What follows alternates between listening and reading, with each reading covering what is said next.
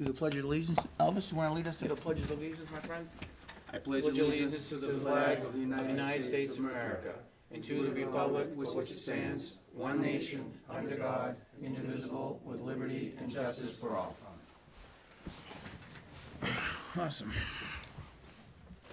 Elvis, you want to do roll call? Sure. No, I mean, I'm sorry. Elliot, Mr. Vlasso. Oh, like that, I yeah. apologize. Chairman Brownrick, Here. Vice Chair Gagnon, Here. Mr. Collins, Mr. Drone, Here. Mr. Dickinson, Present. Mrs. Hubert, Mrs. Parkhurst, Selectman Moran, Mr. Dema, Present. all present. All right, thank you. Any public input? I don't see any other public input. I close public input. We'll go straight to old business discussion on Gersha Partial and Merrill Park. Mr. Collins, do you want to talk a little bit about Merrill Park tonight? Yes. All right. Yes, I do. All right, so this will fall under the Merrill Park Subcommittee meetings. Okay. The subcommittee has met in December, January, and February of this year. We didn't hold any meetings in March, but we have been recording our minutes accordingly. We discussed different approaches to best utilize Merrill Park for recreational boating. As we set that out to be our task. We did visit the Litchfield Boat Access Point for reference. We found the site to be pleasant. I wish I would have brought in some pictures tonight, but I don't have any on me. Anybody who wants to take a ride out there, it's always open for review. The Litchfield site is for car-top boats only, canoes and kayaks. It's got a really nice parking area, but it is a considerable distance from the actual launch point where you'd put your canoe or kayak in. They did follow up with a nice path down to the river from the parking area. The way I inspected it, the river access point is not an improved area. It's mainly just the river bank. You put your canoe or kayak in and off you go. So it's not a ramp. It's not an improved area where there's gravel or rock put into the river bank. They did a great job with kiosks and signs. Everything's well placed and well properly lettered and commented. And the unique thing down there, the gate lock allows for fire department access. They have double lock on their gate that exits the parking area down the river, so the fire department can actually get down there with a truck if needed, or an ambulance or something like that. So after reviewing that and looking at the details, the Merrill Park Subcommittee figured we could probably do something that at Merrill Park relatively easily and at a relatively little cost, because the park is kind of set up like that already. The improvements we'd have to make would be some kind of refined parking area and a better path down to the river. And it would be similar in nature to what the Litchfield folks have. That would be, like I said, the cheapest way out. But the committee's opinion is that many residents own boats that are on trailers and have no way to launch into the river. So we wanted to step it up a little bit and go a little further with it, with a trailered boat access point, if possible. So after discussing this, the Merrill Park Subcommittee members agreed to present this idea of reinitiating the efforts for a full trailered boat access launch facility in the northern end of Merrill Park and possibly renovating the southern end to keep kayakers and canoeists, at that end of the park. It makes it for a better system if you're launching trailered boats, where you're not waiting for somebody with a kayak to unload and all that. They have their own access. The boats would have their own access. This is not a new idea. I did a lot of research, or actually we did a lot of research. And if you look at the handout, the top level, Merrill Park by Maynard and Parquette, which is the rendition of what a potential trailered boat ramp could look like down there. This was done up in 1991. So this idea of putting a trailered boat launch at Merrill Park has been around for quite a while, probably 20, 25 years.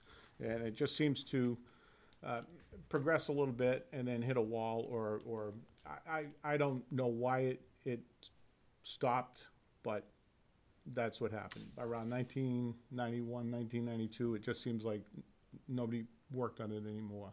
There was an actual Merrill Park Boat Launch Committee at that time, and they did raise some revenue for that. And I think we found some evidence of potential construction with the ramps, concrete slabs that are down there, and the light posts. If you look at this drawing, yeah, the light posts were designed to go on an island over here. We kind of addressed or looked at different ideas for this, and Selectman Moran had presented some conceptual plans earlier or late last year for us to look at, and the committee as a whole kind of looked at it too. And if you look at the bigger handout that I put with that packet, the Merrill Park Subcommittee members kind of agreed that this layout was actually more functional than what Parquet and Maynard Parquet had done in terms of traffic flow, parking, and its proximity to Maple Ave. Maynard Parquet had some of the parking right up against the street, where this is more towards the river, so it kind of lends itself to less abutter problems, maybe, or maybe less abutters concerns. So overall, the conceptual drawing is something that we kind of favored over the other one, and more than likely would like to have something like this rendered in more of a site plan format. So that's the two.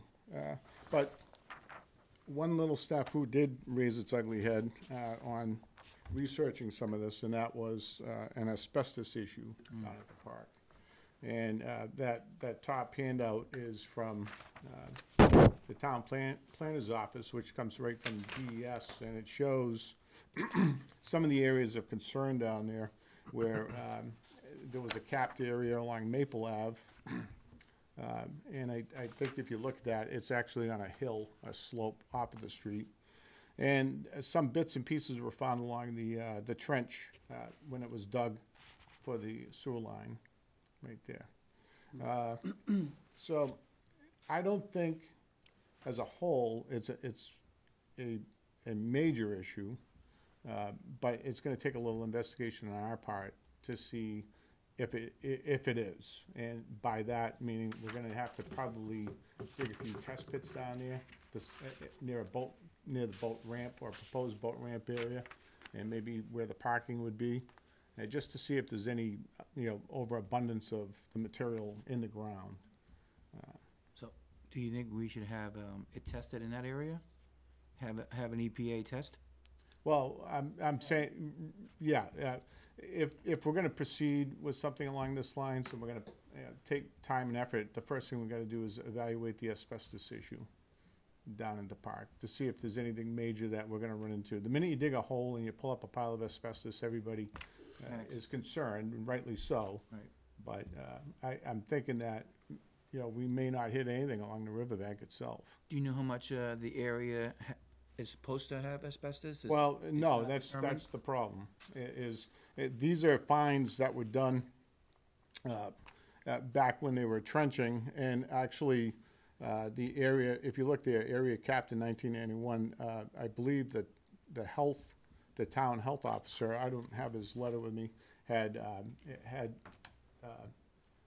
looked into some of this. So maybe some of the records are still within the town, but I haven't had time to go through all the records. Merrill Park is pretty well documented. There is a lot of information, and it's just taking time to really pour through it all.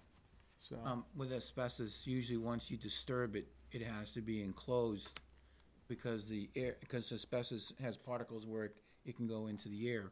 Mm-hmm. So I'm just wondering, can we just are we allowed to just leave it alone and not disturb it? Well, if you don't hit it, you're golden. So if we were gonna put a new driveway in down there, I don't know, if it be gravel or it be pavement, whatever the case may be, would we be allowed just to go right on top of it? Or Yeah. do we, okay, Yeah, you can cap it. You know, if Okay. you're not digging it up and putting it in a pile, and exposing it to air, it's not a problem. And there are two different types. I mean, Right. the friable is the one that most concerns everybody because it's small particulates can be airborne. I'm not sure what's down there. I think Right. that we should maybe get some quotes. I did talk to a professional in the field, and his suggestion for digging test pits, I asked him how much something like that would cost, and he says, well, you get the machinery down there and you got the operator already. He says 2 or 3 test pits, maybe $2,000 to $4,000, depending on, what you're after. Of course, anything you pull up would have to be tested and, taken from that point on. So, again, I don't think it would be a showstopper down there. I think it's just something that if the commission is really serious in moving forward with it, that's the first thing we have to do is just evaluate it, put it to bed, make sure there's nothing in our way, and then move forward with it. Okay. The other question I have is, on the boat ramps, you're saying you're gonna have a small boat ramp for a certain size that can go down in one area, and then a boat ramp for larger boats? Well, no, the Canoes, kayaks, canoes and rafts? kayaks would use the existing launch point in the southern end of the park. It's really just a walkway down to the river's edge, and you can Yeah, that's the big one. put your thing. So the minimal improvements there would be just a better and safer walkway down to the river's edge, and then maybe some parking, some trees cleared a little bit on that end of the park to allow for cars to park there. Because if you take up all your parking on the trailered boat end, people get a little upset with that. Right, because that end down there for the small boats, there's a lot of rocks in that area, you know? So it might be hard to get a small boat in there. Person could carry it down there, but will we clean that up and make that a better use of? Oh, yeah. You're getting not, down there? yeah, I don't think anybody's gonna try to carry a small boat. The fire department carries a raft down there. Right. Currently, and that's very cumbersome for them. Whereas if we had more of a ramp, more of a dedicated ramp for that business, they could be in that river within seconds, probably seconds. Rather Right. than, 15 or 20 minutes of unloading it, backing it in, all that, so. Yeah, I have one last question. On the larger side for the boats, isn't there a concrete slab there? Doesn't that have to be fixed or adjusted, or how are you gonna get bigger boats down in that area? No, the only place you could potentially put a ramp in right now is towards the northern end, and I'll point it out. If you go back to this, on the backside, there's the sewer easement right there. That is about 100 feet from the river's edge, and the sewer construction easement line. This one here? Yeah, so if you look, I'm looking at it upside down. So if you look at it right there, that's really the only spot you could put it in, because you have to excavate down to put in a proper sloped boat ramp. Proper slope is around 12 to 15%. So you're looking at something that doesn't exceed maybe 25 degrees, because you don't want your cars sliding off into the river, Right. after they get done putting their boat in the water. So you have to have the room. And so that would be the only feasible area to do that in. And, of course, having an engineer or something to physically look at the site to determine that would be the best way to go. But some excavation would have to be done along the riverbank, and that's why it's important before you actually excavate to test for, or at least dig for, asbestos in the area. Good job, Bill. Good job. One last question. Great report, great review, a lot of history here. What's the first step that what's the first step the committee wants to do? Well, I'm not done. There's Okay. more. All right, tell us. I think Mr. Gagnon might have a question. So maybe we'll get to this, but the finances, I think preliminarily you said that the Merrill Park actually started collecting money and so forth. Not to be a Debbie Downer, I think the project's phenomenal, but are you expecting money to come out of the Conservation Commission, fund for this? Or would you be fundraising, or where are you expecting to Well, take this? I think if we can get the ball rolling with some funds from the Conservation Commission, and maybe donor pots from the town, maybe. But the first phase is to bring everything to light. Get updated documentation. Like I said, that site plan is no good. It's too old. It's non-functional as a boat ramp. So what I'd be looking for as a subcommittee member would be for the Conservation Commission to back this plan to a certain point anyway, until we can get to the nuts and bolts of it. What is the total cost? But I do have one other point I'd like to bring Please. up. The Fish and Game years ago was very interested in developing this site down there until the word asbestos came out, and then they slowly backed away. There is RSA 233-A, which is public access to rivers and public access. I mean, it's a law, believe it or not, in the state of New Hampshire that it doesn't guarantee, but accounts for or provides for a public access to lakes, rivers, ponds, and things like that, tributaries and stuff. A quick conversation with the Fish and Game their interest is still there, but the problem with it is the first bits of money would still have to come from us to show that the park is viable as an alternate for them. And because they're not going to they can't expend money for testing sites. Their money is dedicated to building sites.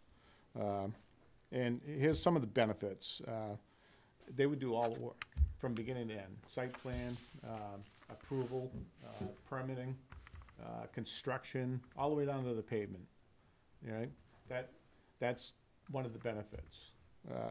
The downside of that is they have to enter into a lease with the town, and I'm not sure how that would go in terms of. I believe the voters would have to decide on that. So we're already looking at almost a year away. And after talking with them, even if they decided to take this project on right now, they have jobs in the queue. So it could still be 2 years away before any real construction could take place. The drawbacks, that being one of the drawbacks, the other drawback would be its unfettered access. In other words, we can't put a gate up to regulate when the park is open or when the park is closed. It's 24/7, no matter what. Let's see. Sorry to interrupt, Mr. Collins. Isn't that how the access is right now, or is there a gate there right now? Well, no, there is a chain there right now, but it's open for business per se. But if you were to put in a boat ramp down there for the town, if the town was to put it in, they could control, hours of operation and access. You know what I mean? It would be closed probably dusk or dusk to dawn. Yep. Something like that. So. And that helps promote, that keeps people out of the park, when you don't want them in their cars and stuff. Neighbors get nervous. I don't blame them. The butters get nervous when they see vehicles just parked there and idling away. So, and of course, if you went with the Fish and Game, the police would have to do the policing. The Fish and Game do not police their own sites. They may come down from time to time to check on it, for maintenance purposes, maybe to check fishing licenses or boat registrations and stuff, but for the most part, they do not police their own sites. So it could be a potential win if the commission decided they wanted to wait 2 years or 3 years, but I'm pretty sure we'd be waiting at least 2 years before we could see anything like this happen. I would ask this question to Selectman Moran. If the town, in a hypothetical situation, if the town was to enter into a lease with an organization, do they have to get voter approval before they enter into that lease? It depends what the stipulations are, I would believe. Right. I mean, the police patrol it now, so that's no change. I Right. mean, it depends if there were any stipulations, things of that nature. And I can tell you the reason why it stopped the last time, because it was a proposed soccer field, I Right. believe there, and that's what put a stop to it Right. for the last time it came up. The The, that was one last note I did make in my presentation here, was that I'm a firm believer that if we move forward with a boat launch facility for the town of Hudson and the residents of this community or the surrounding communities, that it is to be just that. That no additional ball fields, picnic areas, or anything else like that. It just causes too many problems with a facility like that when you allow all the extracurricular activities, swimming and all that, to occur. People can't get in there with their boats. Kids are running around. You know, it's just not that type of facility. If you ever want to see a really nice facility, take a ride down to Lowell, Rock Park. It's right on the boulevard. They do an excellent job, but they had one hell of a time in policing that area for at least 2 or 3 years because of the insistence of the residents of the area to use it as a playground. You know, so they got better as the time went on, but it's tough. It's very tough. Mr. Collins, I have a question. Is this something that we could submit a letter to the Board of Selectmen for their input on doing the Fish and Game, having our approval? Asking for their permission or working with the town of Selectmen, with the board about doing this project? Well, I think Mr. Moran wants to answer that Oh, question. I'm sorry. I would agree with Mr. Collins, getting some samples first to see if it's even worth coming to the Board of Selectmen. You're talking about asbestos? Yeah, Right. and Okay. see, and Paula's got a question also. Paul, please, I'm sorry. I'm having a really hard time with this, so I really need some clarification, because this asbestos issue here, it says locations, other listed asbestos disposal sites. I see one area that's capped, lot 129, but 130, 131, 132, 134, and I'm assuming that's 135, and then when you come up to 141, none of those are capped, so I'm having an issue with that. And then the other one I'm having an issue with, this is location of Miller Engineering borings that tested positive for asbestosis. That's on the access road. Now, we're talking about the kids swimming, walking around, probably barefooted. If these areas aren't capped, we had a problem on Central Street that nobody wanted to touch it, and that was capped properly. This isn't even capped. So I don't understand how you can go swimming there, and that's kids with bare feet. I mean, I need to have this clarified, because I don't see where that's gonna work. That's, well, what Mr. Collins and everyone was talking about is having it tested and seeing what is actual, has asbestos area and how far it goes. So that's the first thing that we have to do. Right. Yeah, because. Now, any construction activity, first and foremost, and I just stated it, that this is for river access for boats, canoeists, and kayakers, not for recreational swimmers, picnickers, or anything along that line. But any construction activity would cap these this material by, you know, putting a road bed down, whether it be gravel or compacted gravel or anything like that. You know what I mean? So the problem, and I see the problem there. The issue is we need to resolve what's there and what isn't there. Yeah, fragments were found along the trench. That means, did they dig it out of the trench, or this trench was dug back in the 1970s, believe it or not. It wasn't even, it was installed at a point where, who knows where they got the backfill from, you know? I'm not saying we dump asbestos-laden material on our own property, but we don't know anything about that. That's why we have to do a couple of test pits or test borings to see what's up. Mr. Dickerson had a question. I probably should say, yeah, I got like maybe 2 questions, and maybe both of them are for Elvis, I would say. And maybe one other one, but I would say that in general, I'm in favor of trying to make this happen. And I think it's a good idea. That's why we talked about it last year. So the only, let's see, so my question is, one, do you know if a licensed site professional, like if this was in Mass, you'd have to get a licensed site professional to actually perform the testing? Do you know if that's required in New Hampshire? Yes. Okay, so an LSP is Yes. the same, pretty much the same rules. in New Because it was the same professional that did it originally to begin with. I think if you look through the testing, it was a person that basically can handle asbestos and identify it. Hampshire. Okay. So, It wouldn't be just any person going for soil testing, that wouldn't be it. Or a PE like myself, would be someone that actually certified in handling or identifying asbestos and the amounts and all that. Yes. so my next question is, how many quotes do we have? And do we Well, have an actual none quote so from far. the So far. company yet? Right, It's an none, LSP. and that's why I'm presenting this tonight, because in my last part is, to move forward, we need to get this done. And, we wanna follow the rules of the road here. I'd like to get a motion approved for me to go out and get some quotes for both, asbestos testing on the site and, site plan, somebody to drop the site plan, to a more professional standard. I like the conceptual drawing, that's nice to show everybody, but a real site plan is really what we need to do, so we need to get, some quotes on that line. And to your point, I put that down, it was, Mr. Dima, I'm sure can supply us with maybe a few, professional companies that he has dealt with in this community, because we have dealt with this in this community forever and a day. We're not unique either, by the way. There's a lot of communities throughout the country that deal with asbestos. It's amazing how big this problem really is, so. But that shouldn't stop us from doing something good with the property. The property is sitting idle. It needs something for the community. The river, we got 7.5 miles of river, a border along the river.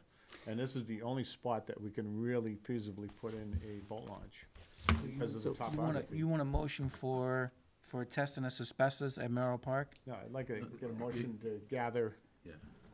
Quotes? Yes, Mr. Jordan. Did you set an alternate? No, because we all have all city members here tonight. 2, 3, 4, We got six. 6. Yeah, you're right. I didn't, thanks for the catch. I think it's Mrs. Hubert's turn, right? If I'm correct? For the alternate, You go on permanent? Yeah. for a permanent alternate tonight? I apologize.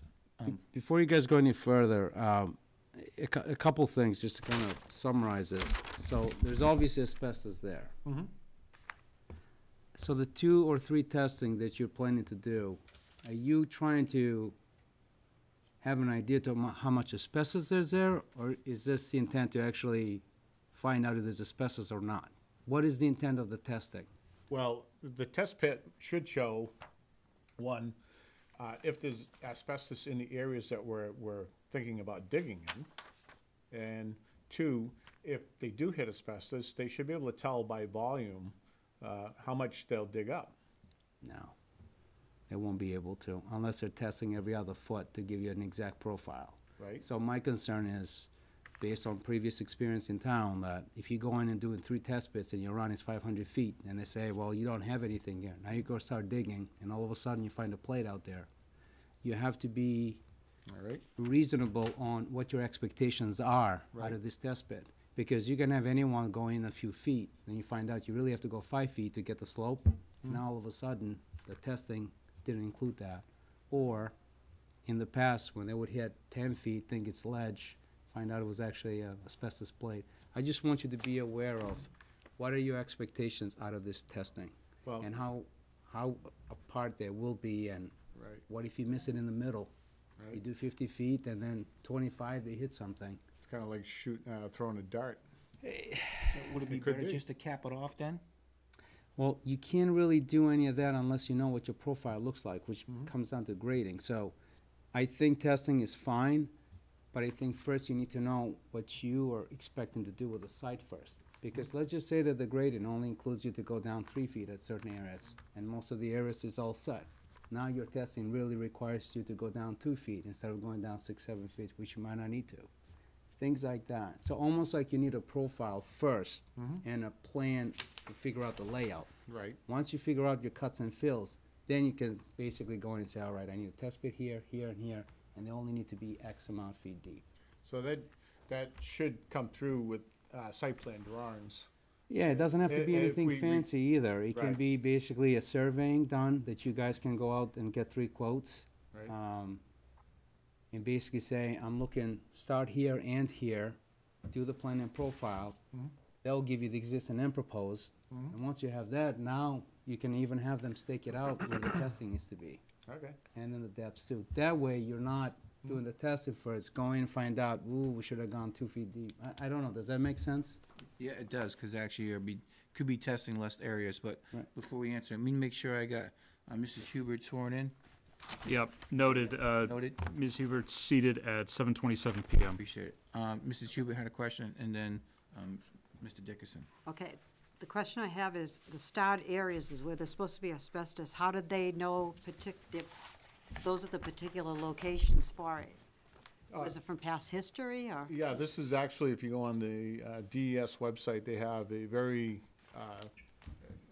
well put together listing of all known inactive asbestos dump sites in the town of Hudson. So we should pretty much know where they are, then. Well, if you're looking at the homes that are along Maple Ave, that are outside the area of Merrill Park, yeah, they do have fill dumped in them, all the way down to area 139, or I don't know if you'd really want to call it a house lot, but it's a very thin slice of real estate along Maple Ave that borders Merrill Park, and that area was capped. But Olsliak, I want to say his name was. Bill- Olensack? Yeah, the health officer may have records of further asbestos finds in the park. I have to go through the chairman to see if we can get some of his. And I'm gonna Thank go to Mr. Moran, Selectman Moran. Well, you plan on putting the boat ramp for bigger boats. Looking at this, and I may be wrong, I don't see any down there. Is that true? Any indication? of- Asbestos, any indication? I don't see any on this, no. Right, okay, That and- is a true statement. And here's my question. If there were already cement pads down there and light poles, that they had planned to do some work, there's gotta be some documentation somewhere, because 90s asbestos was still a problem, so there had to be some research at that time. From what I could tell, looking at it, is that at some point, after Miller Engineering report was done, they were supposed to go in and put a certain amount of fill through the entire site. Right. And that way, basically, whatever was questionable, because it's kind of hard to figure out points here and there, they basically will consider the entire site contaminated if they find 2 or 3 pieces. That's kind of how they operate. So what they envisioned back then was basically cap the entire site by just putting, 6, 12 inches of loam. And that's it. Basically, you don't have to deal with anything out there. Looking at the existing conditions out there and the trees, I don't think they ever put a foot of dirt over it, because obviously you can see the roots. So, worst comes to worst, if you're building up, including a parking area, all you have to do is just bring clean fill to the site, and that kind of takes care of that. So, The only, and I thought about that one, to be a viable parking area, you're looking at about 200 feet of, every 10 foot, a 10-foot wide parking area, for each vehicle. And so you're looking at, if you go 20 spaces, you're looking at maybe 250 feet actually, because you have to have access around the parking lot. And there was, my concern up there would be, once you clear the trees and you pull the stumps, that's when you pull up a problem, because it'll be entangled in the roots. But if we do some research in that area and do shallow test pits where a parking area would be, because you're not gonna dig down 8 feet to put a parking lot in, right? correct. Right. You're only gonna pull up the stumps, maybe grade a little bit of the surface, so if nothing is up near the surface, you're golden. The deepest any cut would be along the riverbank for that initial boat ramp installation, and then it would gradually taper up towards the sewer line construction easement. And that's why, in that area, that's the only area you can really put it in, because the sewer line, I got a profile from the highway department, looks to be around 8 feet down, maybe 8, 9 feet down. So we don't want to be Yeah, and remember, you're gonna have to cut a lot of that to get, because right now you have this, and then it drops, you got those pieces of pressure treated, they're basically falling apart, you know, those steps, so you're Right. gonna have to cut quite a bit, but you do have the sewer here, and the ramp kinda goes that way eventually. Right. So it'll have to be a certain minimum there, because we don't wanna put stress on that pipe. Which end are we talking about? I was talking about the north end. North When end. I was That's the talking, you're bo- talking that's the- about the south end though, aren't you? No, it's the No. south end. Correct, the Oh, south the end, south end, basically, right. if you're Oh, looking yeah. at the Merrill Park, it's on the Right. left-hand side. But I was talking about the right-hand north side. end, Yeah, yeah. Mr. Yeah. Selectman Warren was one? talking at this end of The the big park. boat All right, ramp. I haven't seen that one, my bad. I was thinking of the other one, the existing one out there. The other opening that up. one, the other end of the park, with some care and maintenance, we could probably just do a really solid repair on that. Yeah, or hire in a company to do a solid repair on that, you know, to give it a more beefy look, or, you know, for better traction for people. Right now, if you're going down there with a 10-foot canoe or a 16-foot canoe, you're taking your own life into It's your hands, you know? Right. So we did So- look at maybe launching, instead of going straight down to the river, we did look at on the other side of the sewer pipe, you know, putting in an area over there, but that looks like it's a flood area. So as the river rises, that all fills back in. So this is really not a good choice to go in that routine. And the river does that through the years, you know, it's been very low 2 years ago, now it's pretty high right now. So we want to do a motion of getting a site plan and maybe getting some, Mr. Dickinson, This was part of what I was just okay, hearing the steps in conversation. Right. Because now the scope of work might be changed a little bit, where it's getting a little more defined. it's getting more But defined. I wanted, actually, I was writing down the steps to see what we have currently, to see what we have as a scope of work. Because you have, so I got, right, and I'll go through the list, and then if someone can respond to let me know if I have stuff out of order, if we have to add or subtract.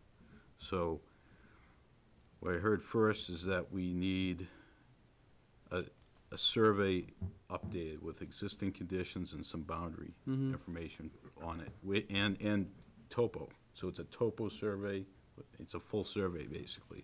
Topo, existing conditions, Existing boundary. conditions, yep. It'll be a preliminary survey. Preliminary because we have to hire a licensed site professional to do the testing.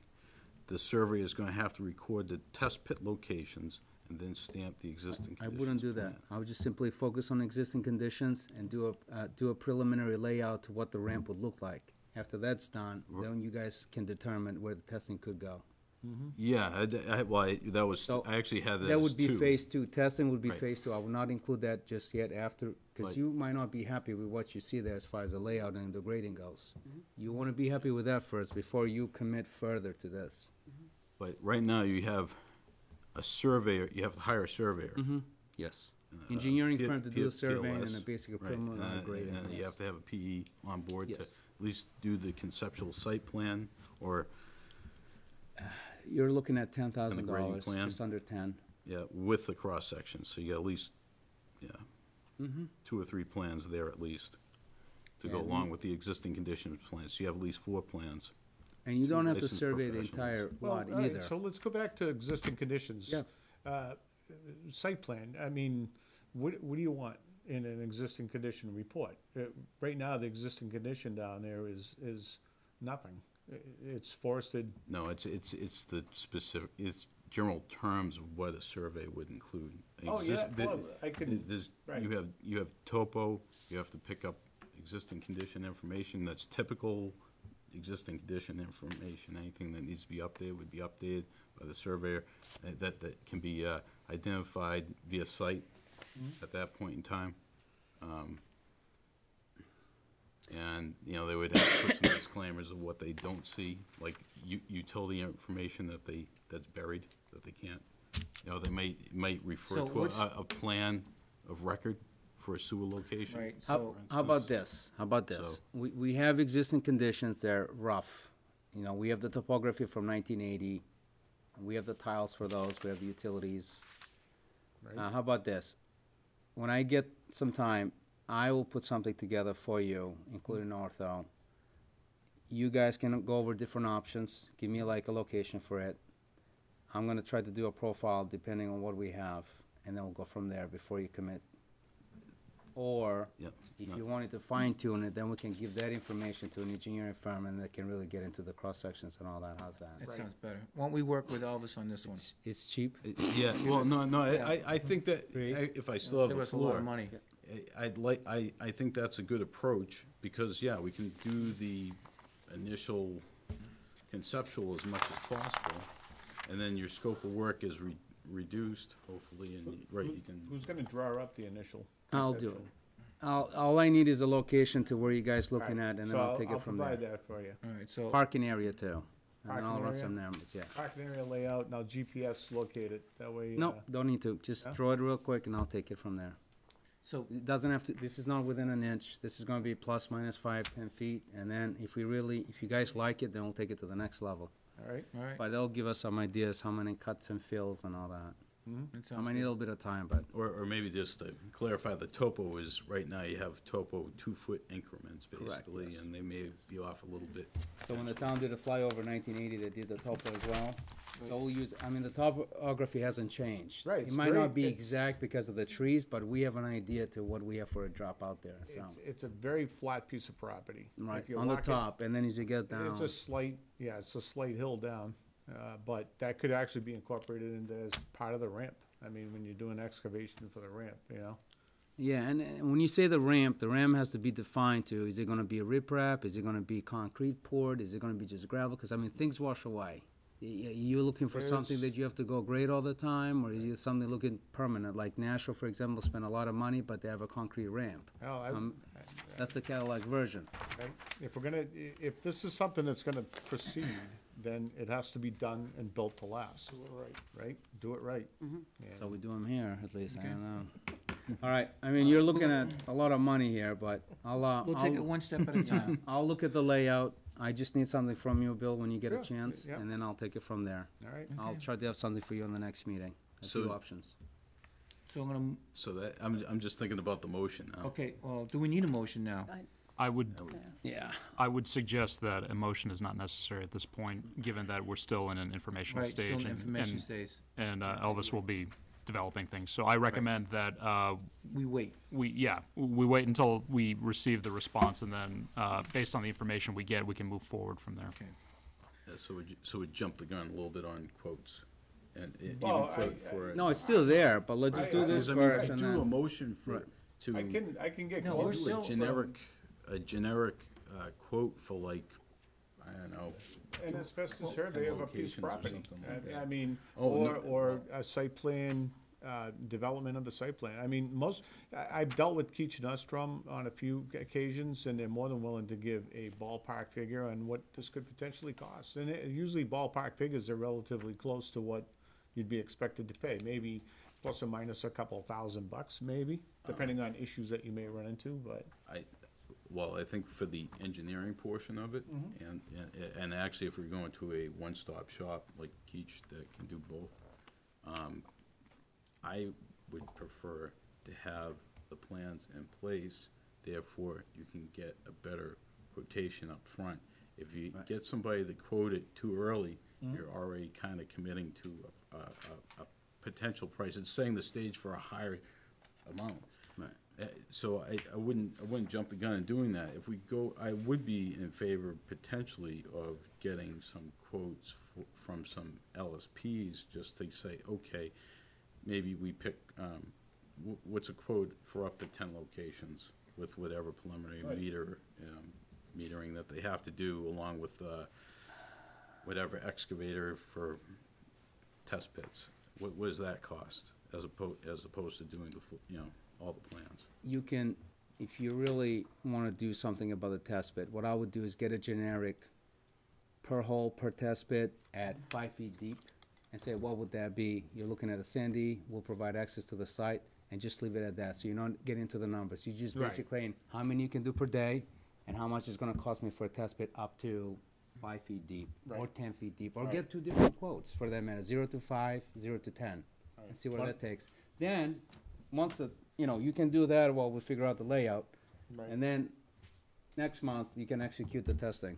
if you like the layout or the That would grading. be, that would be the optimum thing to do, because, you know, we can't just keep putting it off month after month after month. I think if we can get a price, get, on the next meeting, have a decision made, and then start moving forward, we Yep. can get something actually done. But get a generic one, so you're not committed, and Yeah. then they'll feel like, all right, there's no guarantee here to what am I doing and how often. You just say, how many per day, and how much is the test pit, and then give them to different depths, 0 to 5, 5 to 10. Right. And go like Okay. that. All right, so what, hold on. One last Let's- question, No, maybe. hold on.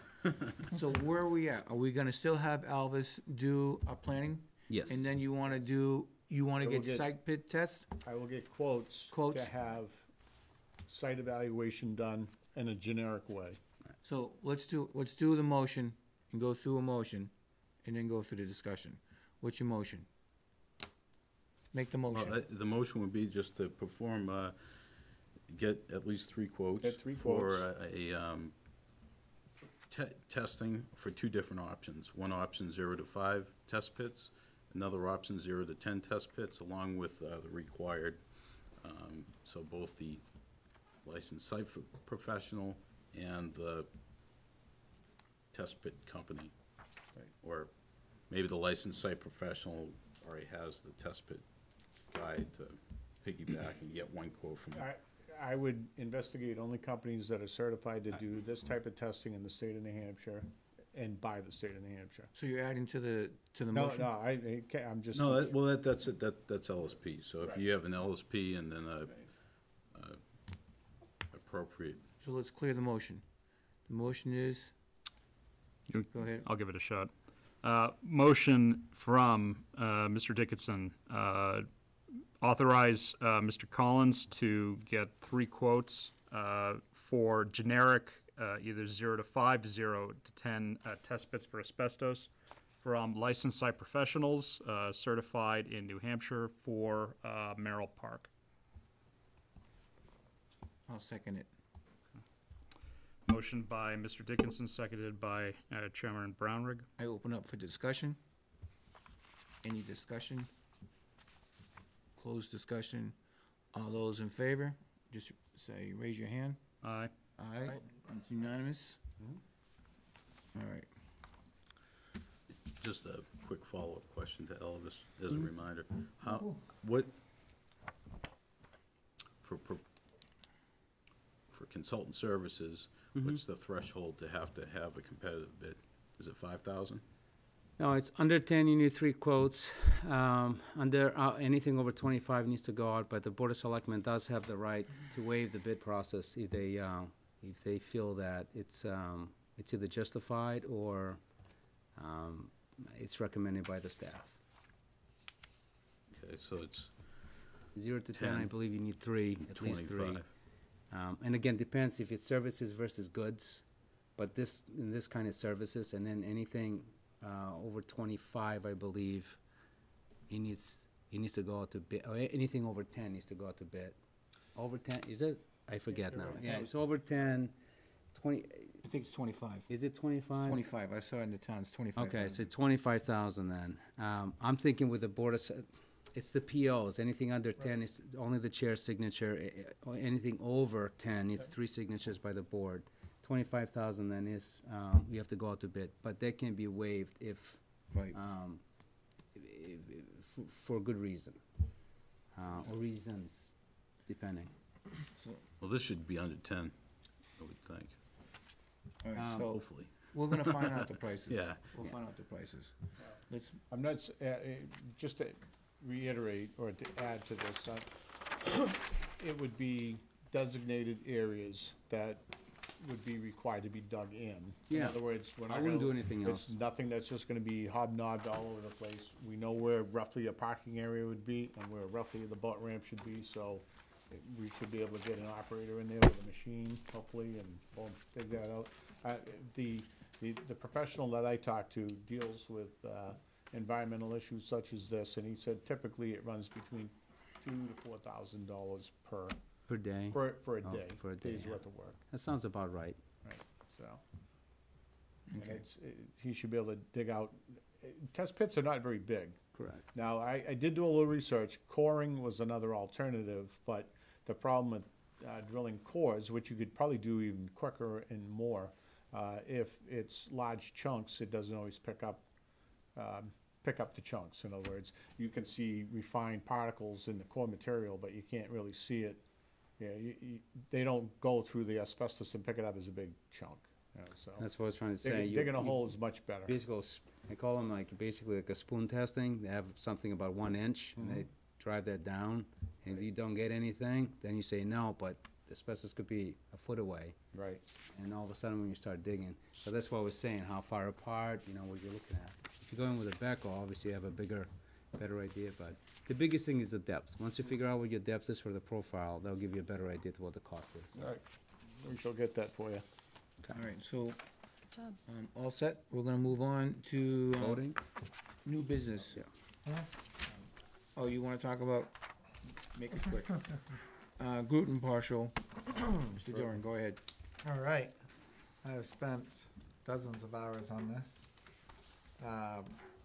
So apparently, we use the name Gerton because Victor Gerton was the guy that didn't pay his taxes and lost it. So I think we should stop calling it Gerton because that's kind of inappropriate. So I looked up the history of the parcel. It used to be a farm of 192 acres. Quite a bit of that land was taken by the state for the highway. This goes back to one of the residents, a Dr. Zacchaeus, which was the son of Captain Thomas Colburn, one of our early selectmen and a French and Indian war hero. Hold on. I think the history lesson's great, but let's get to what you wanna get done. I am. All right, let's get straight to the point. All right. I would like to make a motion to name it the Captain Thomas Colburn Memorial Woods.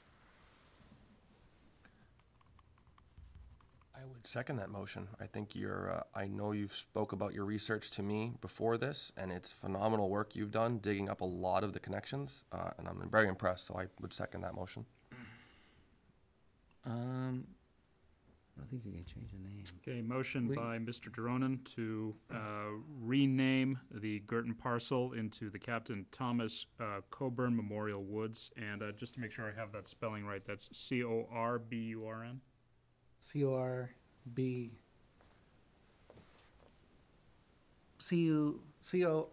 C-O-L-B-U-R-N. C, repeat. O-L-B-U-R-N. Okay, Colburn Memorial Woods. Motion by Mr. Dronin, second by Mr. Gagnon. Mr. Gagnon. Open for discussion. Mrs. Hubert. Could you please explain who this gentleman was?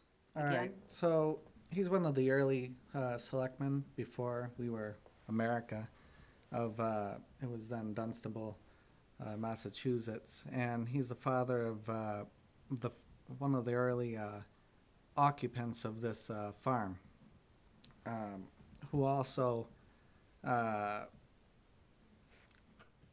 Dr. Zacchaeus, his son, was also, after his father died, his mother remarried to Major Samuel Moore, which has a plaque in the Memorial Library, because he was one of the first selectmen of this town as a American town. So that's also significant. And also, down the line, this property was occupied by T.B. Wasson, which is a legislator that named us Hudson. So there's a lot of history connected to this property. I have And- a concern. I don't know if we can just change a name It like doesn't that. have a name. What's that? It doesn't have a name currently. Well, the name is under Gershon. I like for us to do a little more research before we do a names change. I know that when we did trails last year, there was no names to the new trails, so we were able to take that to a vote and vote on it. This year, I don't know if there's an actual name or how this name, but I'd like for more research to be done before, we change a name like this. I don't want us to get into a pickle where we change a name and we didn't have the right to do that, you know? So, Take a motion, maybe, I'll suggest to make a motion to send this to legal. yeah. Get a second opinion. I mean, I don't have a problem with that either. Mr. Dickerson? Well, the reason why we had to get the Board of Selectmen to approve the trail names, and it was a quick process, was because the fire department wanted to review it, to make sure that there wasn't any conflicts with any street names. All right, so we should send this to the Board of Selectmen first for a name change. No, we should have what we want as a name change decided, and then, you know, Send it up Send it to to, the board. that's normal, Send it that to would be the the sta- normal process. send it so to you're the not town administrator. batting it around Okay. twice. So do a motion that we're doing, approve or disapprove it, and then send it to town administrator for legal Or authorization. execution either way by the board. mean- Mrs. Hubert?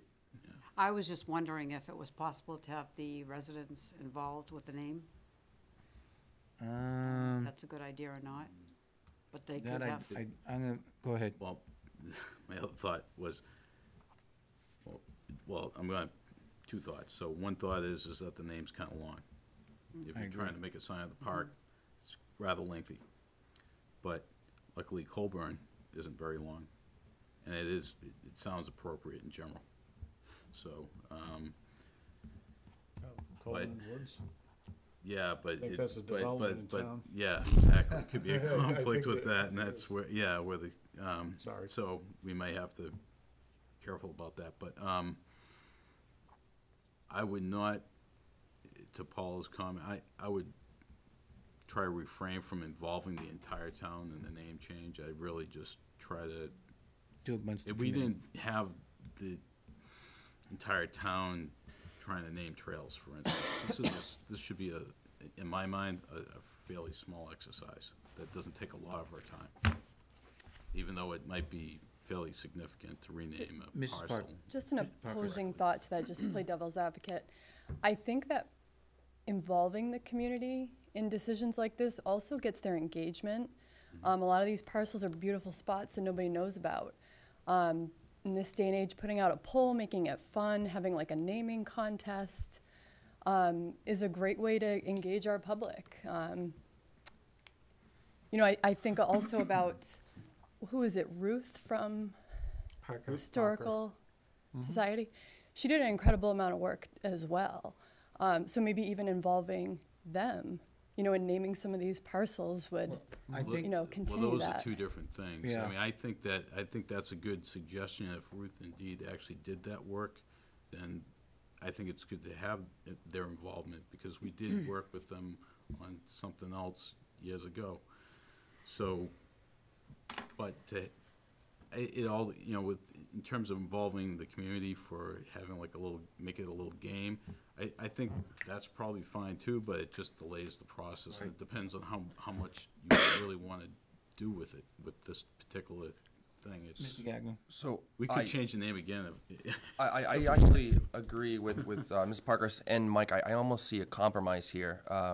I understand where you're going with it, Mrs. Parkhurst, to get involvement. But I know Mike Druin has done a lot of history, and history is what it is.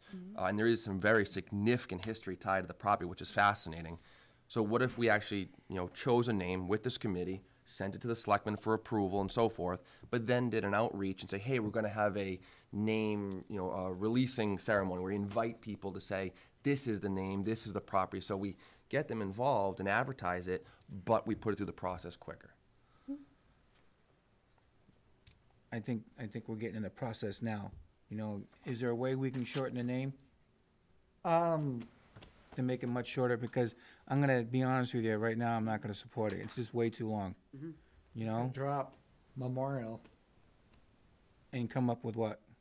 Captain Thomas Colburn Woods. That's still way too long. This sounds better with You know, Memorial. just way too long, you know? Captain CPT. Mr. Colburn Collins? Yeah, see, APT. I know renaming it is something that, you know, you'd like to see done. What happens if, instead of renaming it, if we just put a plaque on the property with the information that you provided and for that rather than actually renaming it. I mean, I know everybody refers to it as the Girton property, but on town books, it's probably, 120 Wasson Road. 20 Musquash. Yeah, 20 Musquash Road there. You know, we could put a sign out there, something a little, because it is a significant piece of history of the town. It's in an area where the old coach road was, and I believe this gentleman is buried at the Ford Cemetery at the other end. We could just put a placard up there. Would you be interested in putting a plaque? Well, that goes on to something I want to do later on, which is, since the foundation has such historical value, maybe we can get the Historical Society involved, and they could put a plaque. If Which I would may, be- there's Yeah. one quick note for the board. The foundation we're talking about isn't on our property, it's on the highway property, So. just to then put that out there. Yeah. All right, So- Mr. Doran, let's, go ahead. Right, so while I would normally agree to get the residents involved, this is kind of like a exception. It has historical value to the town. It has well documented historical value, and it's connected to a town official, one of the first. I don't think we should delay it more by risking some name that's not even related to us, and then upsetting a bunch of people because we choose something else. Actually, I'd like to see us delay this until next month and bring this up again for more detail, because I don't think we're gonna come to a conclusion tonight on this, you know? But if you can bring it up shorter, and if it passes, we'll send it up to the town administrator. So if you can think of a shorter name, I'm willing to take a vote on that, and we can send it up. Yes, Ms. Parkhurst. What if you simply called it Colburn Memorial Forest? And then the plaque would tell them more about who Colburn was. And just a suggestion, I don't think we should still call it Gurn. I don't think these wonderful places in town should be named after people that didn't pay their taxes.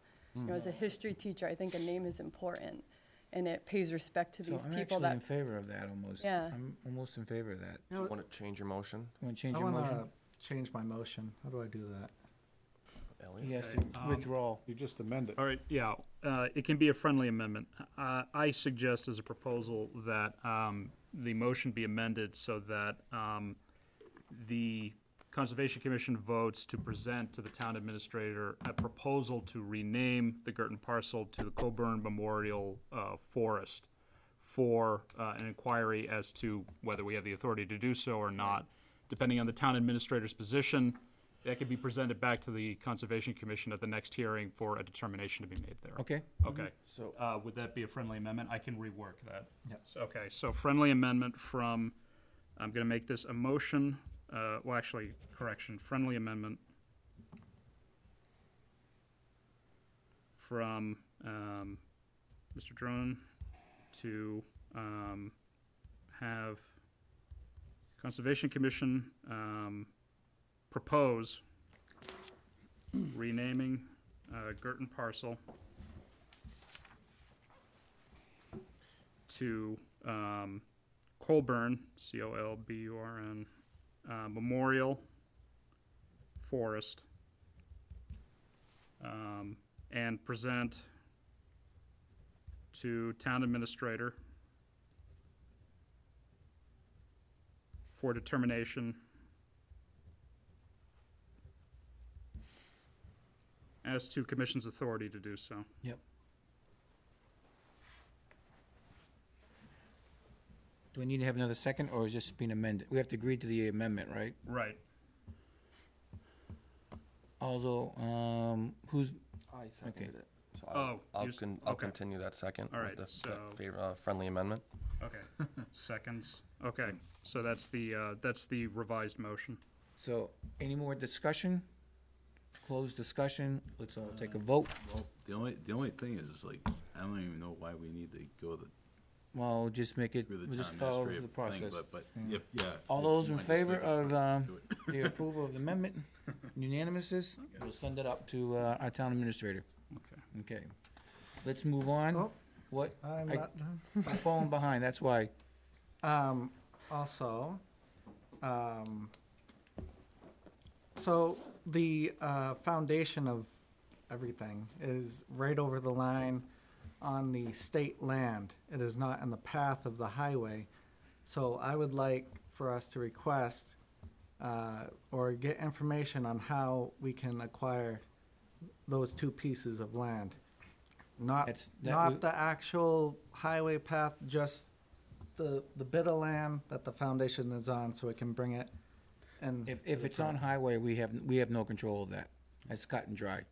That's Well, we state can- property, you We can know? request. Well, the town actually has a 10-year plan in for that land. And we, by law, at the moment, I should say, we can't interfere with that. Once the 10-year plan has finished for the town, then we can do and fight whatever we want. Until then, if I'm correct or not, And just so everyone is put at ease, nothing's gonna happen to their foundation if, by some Right. miracle, this ever happens. They'll be going through the historical and the environmental. It'll be identified historical, it's over 50 years, and an easement is gonna be dedicated to it. So that's not going anywhere. You don't Okay. have to worry about someone going in and scooping that up. all right. So rest assured, you'll be fine. Mr. Doran, Also, third thing, so, me and Brett took a walk, again, there, and, we talked, to a Mr. Bob Clegg, I think that's his name. yeah. He expressed interest in the property too, of keeping the whole area conserved. And while we were walking on Trigate Road, we found where the parcel touches the road, there's actually it looks like there's a parking area that has two stones across it, and you can drive in, and it's a pretty decent flat area away from any wetlands. And so we got a person to come down, give us a rough quote. And I think we should explore putting a gravel parking area there. The quote was $5,495. Well, for one, we have to get 3 quotes. We can't just do 1 quote. Isn't that for over a certain amount, Right. though? Well, we still have to get 3 quotes, still have to come to the committee no matter what, right, for approval. And then we look at the 3 quotes. Putting gravel down there over in that area, I like for us to be thinking about the money that we're gonna be spending first. You got money that we're gonna be spending at Merrill Park, and then we have other things that we're looking at money. I like to hold off on spending any more money at the moment until we have redefined where our money stands in May or June. So I like to wait off on that. Because we're also doing a harvest too, don't forget. So we're gonna be spending a lot of money here in the next couple of months. Yes, Mr. Dickerson? Well, it was just a quick one. Quick thought was, let's propose where the trail's gonna go, put that on a map, and then, once we see where that alignment is, then worry about if a parking area is needed or not. Yeah, I'm in agreement of doing the trails too I myself. already had, yeah, I mean, I had brought it up Right. months ago, you could just simply park cars on Cooper. Mr. Gagnon? So as much as I would like to talk about this, I'm in favor of pushing the topic off. With that said, I do disagree. I think a parking lot should be first, so you know where you start. Then you make trails from there. Making trails around the property and then adding a parking lot later seems completely counterintuitive to Not having true. a central location. I wasn't not true. talking about making trails, I was actually just seeing where the trail is gonna be proposed on the map. So talk about the trail alignment first, and then figure out whether or not a parking area is necessary to go along with that before you do anything out there Go ahead. physically. All right, hey, we gotta put this on hold, because Elvis has to leave, so I'll we're be taking, back, we're but I taking way too long. So we're gonna jump down to new business and go to GSI mapping for conservation land, and this is Elvis's piece. Go ahead, Elvis. Thank you, Mr. Chairman. As you all know, part of the Conservation Commission duties are to basically update, maintain, and name the trails out there. I've been working with NRPC, and it appears there's quite a bit of information they have related to our trails, related to conservation land, town forest and all that that's been identified. And they're willing to share the shape files with us, and we can have our consultant bring that to our GIS for public use and internal use as well. They'll be used for anything related to anyone that wants to know where everything is, and also for first responders as well. Also addresses your duties as the Conservation Commission to basically make those available and maintain them through the years. Every year, if we establish this, we can update it or add to it internally. And then we can share that file with NRPC as well. But there's no need to go to NRPC if we can have that internally. How much is that for us? I spoke to our consultant that those services can be done for $2,500. Mr. Collins? That was my question. 2,500. And they'll include bringing it up to our standards and basically making it available for internal and external use. All right, Mr. Collins? Do you need money expended from the Conservation Commission? Yeah, To and- purchase that? Yes, I would need a motion from you to assign me and the finance director to work together, use adequate funding you have available, whatever at her direction, to basically cut a PO and send that out. Mr. Velazquez, go This ahead. is just quickly for my notes. What's the organization that has this trail data? NRPC. NRPC, okay, thank you. Trail data / forest / conservation, all that will be brought into our. So you're asking, Yeah. Mr. Dickinson? Well, I was just wondering, so Jim Bass had provided information, from what I understand, to NRPC. So now you have to have MRPC, you have to have a consultant take NRPC's information and put it into the town's GIS. And for 2,500, this will be like a revolving thing every year, 2,500? No. Or is If it this, just this is a one-time thing. If we expenditure? need to update it, Whatever happens. it could be $1,000, could be $500 moving forward. It's that initial to get it in, line everything up, making sure everything looks right, maybe any minor adjustments based on what we see out there. Moving forward, what I'm hoping to do is go over all the conservation land that's out there, or that's not in, but it's shown as it is, and basically start building an index that what you truly have out there, that it's under conservation and what's not, what's a forest, what's not, what's a park and what's not. And on top of that, we're gonna do parks and recs. They have a layer for that as well, for football, basketball, volleyball, so all that will be brought up as well, under all one packet. Go ahead, Mr. Gagnon. You may want to say your comment first. I was kind of just closing comment. If this is $2,500, why is it has to be coming all from us? Why can't it be a portion? And the rest come from? Because other- most of it is due to, Conservation Commission's duties. So Alright. you guys are supposed to put an index together. I'm gonna do that for you, Okay, as long as you provide me. So basically what you will have is, you'll have everything mapped out, and we can run the data to say, what are the parcels that are under that based on the map? And you produce with an Excel sheet, and then you can basically say, nope, this is not ours, nope, yeah, this is this, and then we can fine tune that every year. You have a starting point now, versus right now, you go click and I don't know what this is. all right. Mr. Gagnon. So to reiterate your words from the last topic, we're spending a lot of money right now, so maybe we should hold off on this. And what I'd like to see is we're throwing a lot of different projects around with a lot of different financial numbers. I would actually like to utilize some of our boards here and put a project name with a cost, and then at some point, maybe the next meeting, we can decide what priorities are. Because obviously, as you just stated, we don't want to expend this money left and right, so let's put some priorities to each project. Well, I think this is a bigger priority going through NPR, because this actually has value to all of us in here in the Conservation Commission. I think this is important for us to do, than beside to doing a driveway right away.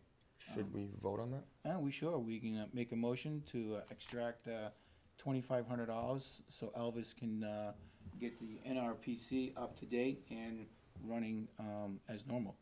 So moved. All right? Second. She has, we'll open up All for right, discussion. hold on a second. Who made the motion and who seconded it? I Randy made the suggested a motion. motion. I Collins. Oh, he moved the did. motion. Okay. And you seconded it, okay. seconded. Got it. So let's open it up for discussion. Mr. Collins? Mr. Demick, will this layer be well, two questions. Will this layer be accessible by the public? Yes. Okay, and will this layer show, not only conserved land in the town of Hudson, but also, open space, that is part of developments in the community? We Or can- can you add that to it? We can add that to, yes. The intent is to basically, if we have an open space development and there's the parcels, you know, the single families, and then in the back it's open, we can build on this. This is the first block to add to it. And basically, you will have the ability to tell the town planner or anyone down the road, say, we have X amount of open space, X amount of conservation, X amount of forest. You'll be having a better, you'll have a platform now when you can actually break down to all these layers that you need. And will we be, third question, Mm-hmm. sorry about that. Will we be able to differentiate these parcels by maybe color? Yes, So conserved would be green, Yes. open space might be yes. blue, and. Forest can be tree symbols, yes. That's what this will allow us to do. We're gonna get everything in, and we'll be able to start changing things. That's what this $2,500 will allow us to do. Bring that in, make some adjustments, and then every year, you can come to me and say, we have made this revisions, or you need to add this parcel now, or this development got done and there's open space in the back, please add it to it. And that's what $500 to $1,000 a year will add to maintaining our GIS. So it's gonna give us a better understanding of the actual open space in the community, But also, if you're looking. along with the yeah. trail systems that are available to the public, Yep, and us internally and first responders as well. first responders. And what we're also working on is the fire chief is working with 911 to see if we can get another layer in. So if there's something that, something happens, someone breaks a leg, God forbid, they'll give you the fastest route to that particular location. So we're trying to incorporate it so everyone can get access, but also can be used internally for better response as well. Right. It's just a win-win. But also satisfies your requirements as far as data matrix and property, open space, all these things that planning will require from you when they do the master plan. Mr. Gagnon? Last question. So you're kind of talking about the different layers. Would this help us to define what is actually conservation and what is Yes. town-owned land, as Yes. we've had those problems in the Well, past? it is town land. It's town of Hudson conservation land, but it will identify conservation land versus forest versus open space, yes. Right. But there's no such thing as conservation land. It's town of Hudson conservation land. Right. Well, the only, I think what I was trying to stop from happening in the past is like Rangers. I know some of the maps said Rangers was conservation land when it Right, wasn't which it actually. wasn't, So we correct. just want to make sure we don't have those mistakes Well, anymore. the actual patch or batch we're gonna get might have some errors. But what you can do is, you'll have that map available, and you can say, we did the research, this is not the case, this needs to be removed, Elvis. That's what, right now, we don't have anything, we have an idea to what you have out there, or but we don't actually have a map, we can say, right, wrong, wrong. This is what we're gonna get out of this. This will make our job easier. Easier, in terms exactly. of inventorying everything that we Yes. should be doing and bringing up to Correct. date. Some of the information that was presented is a little out of date. Right. I mean, because building has taken place. If you look at the standard GIS system, even currently, some of the buildings that are new in town aren't in that system, Correct. you know? So, And that system was based on 2017 flyover. Right. Next year, we might do a flyover all over again and update everything based on that. Last time we did it was, I want to say 2010, 2012, so we did a huge jump in 17. right. We might do that again in 2020, but that's $20,000. It's a lot of money. So All right. motion on the floor. So the motion's on the floor. Let's take a vote. All those in favor, raise your hand. 1, 2, 3, 4, 5, 6, 7. Motion Thank you. passes. No sterns, no rejections. All right. Excellent. I'll try to be back. See you I'm going okay. across, I'll try to be back. Yep. Thank you. So, Mr. Chair, we skipped over bylaws. Bylaws, get straight to the point. We can do one of two things. I think we're on our second reading on the bylaws, or for a second, we don't have to read through all the bylaws, we just have to present them that they're here. Or we can put them onto the net. The only reason why I say that, talking to our town administrator, we have here, it says 144. That will go after the town rules. That's where that's gonna go. So, yes, Mr. Gagnon. So I'll make this short. I'm not going to go through all my comments, but Mr. Veloso, I went through your initial job, which again was well done. I made some comments. Hopefully they're legible. I'm just going to hand this to you for corrections. So with that said, I wouldn't vote to make this official or put it Nope, online we'll by wait now. until next month. But I have a handful of corrections, and we can talk about your understanding of my comments if need be.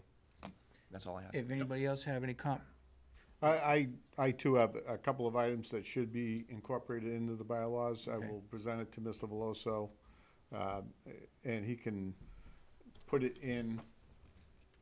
If we're gonna talk about this in the May meeting, Yeah. then let's have a refined set of minutes from one individual, i.e. Mr. Veloso Yep. can edit it, put all of the updates in red, and then, or some other color, and then print, hand it out to everybody so that everybody can see what was added to them. I'll have him, can you email it to everybody? Yes, I'll work on that. Okay. Yeah.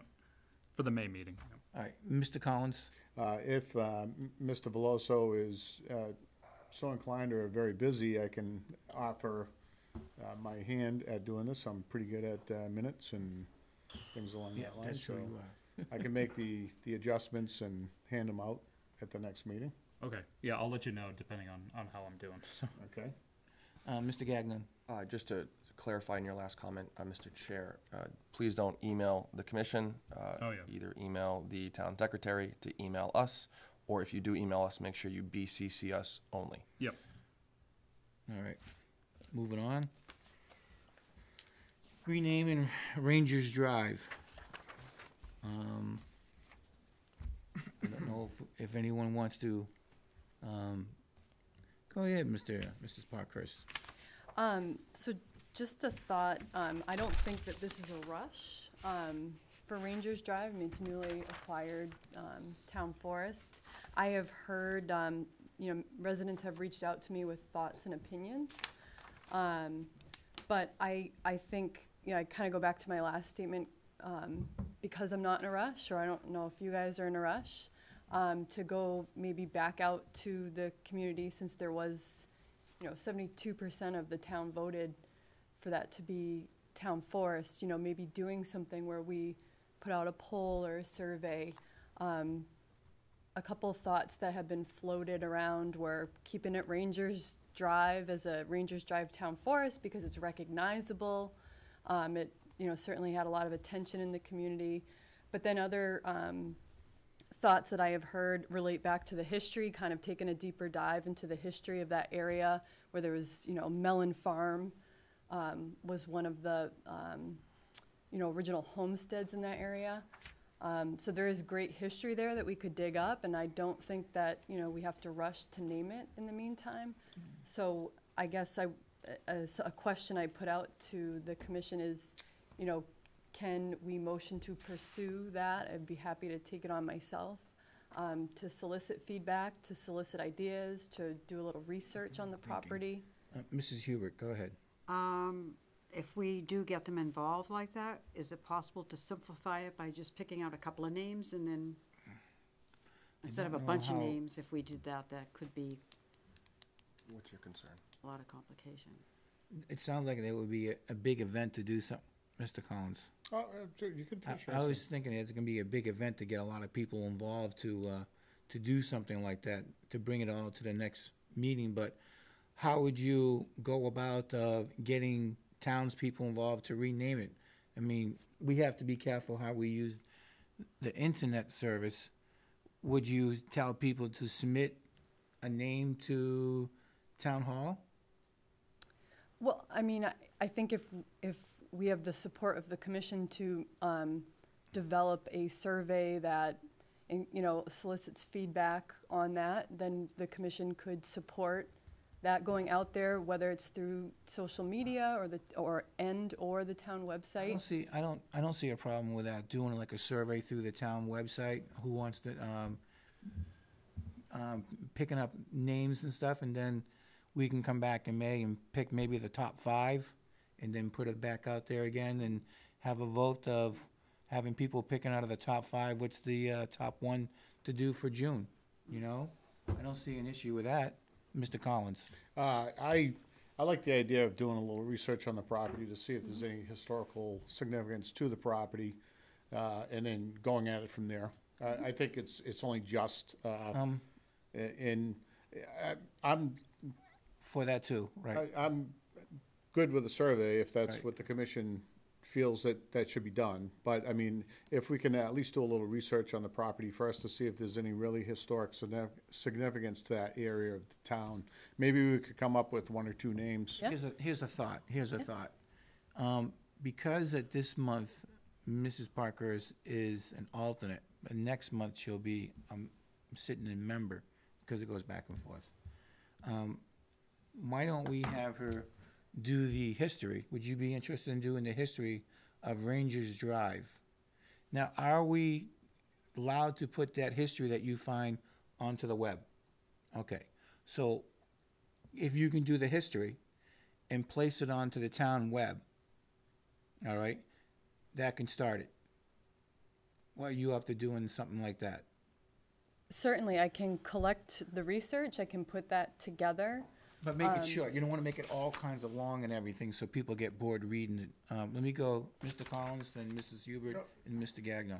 No, I made my comment about This is- doing the research. Mrs. Hubert. So if we got the history of the land, and we put it like we did with the Girton, put different forms of names down, Right. and then have them pick which one they like the best? Well, that's why we said we get top five. Get a top five. and But you were find it. gonna put it out there and let the town pick the top five, but what if Jennifer picked the top five? She picked different ways of putting the name down, like, Well, you just took away from getting the town involved then. but you could come back with a bunch of names from a lot of people. So instead of so just a sequence of events. Mrs. Parker's. Can I gather information and ideas, have the permission of the commission to maybe solicit, different, people like the Historical Society, solicit prominent members in the community that might know about this, come back with 5, different semantic, titles.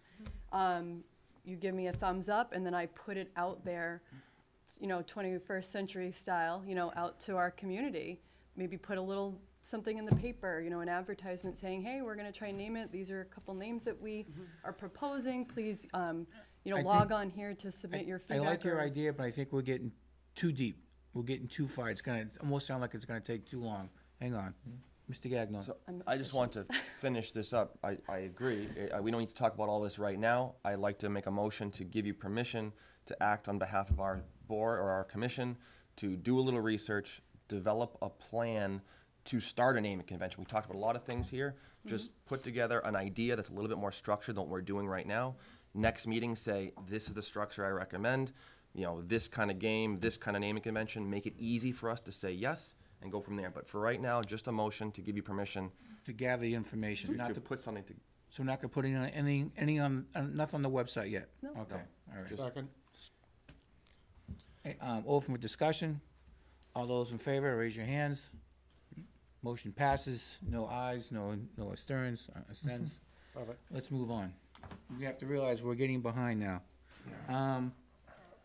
I know, Mr. Collins, I just wanted to remind the chairman, the wheels of progress move slowly, so. we need to move a We're little gonna faster. get right. I agree. I need to quote that. Mr. Wagner, the Wagner Land. Mr. Dern, you wanted to talk about doing Durin. a site walk. All right. So while I was doing research on Girton, I found out about this place called Wagnerland to the south off of Drake Road, I believe. It's part of a larger collection of parcels that run along the Tingsboro border and even cross into Tingsboro. It looks like it was a joint venture at some point.